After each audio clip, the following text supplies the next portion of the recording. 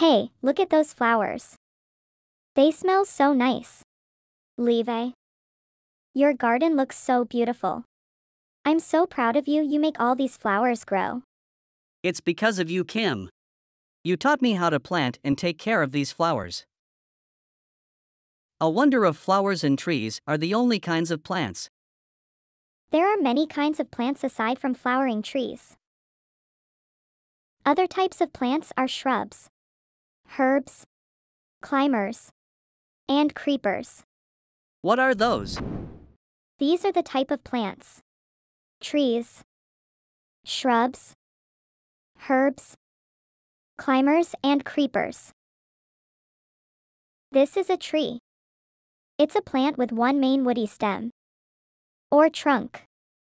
It also has leaves and branches. It grows tall. Some trees bear fruits while others don't. What are examples of trees?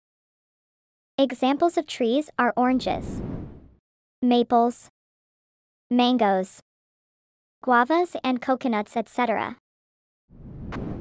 This is a shrub. It's a woody plant smaller than a tree. It doesn't have a trunk, but it's got lots of stems. Examples are rose, jasmine, henna, and lemons are shrubs. Do you have shrubs at home? We only have roses at home.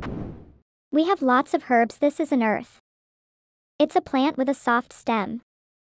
It's usually used for medicine or cooking. Grasses are herbs. Examples are basil, mustard, sunflower, and ginger. This is a vine. It's a plant that climbs twines and creeps along the surface. There are two types of vines: climbers and creepers. Climbers are the plants can climb up through assistance from objects.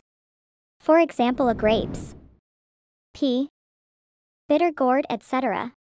Whereas creepers creep along with the soil, growing horizontally.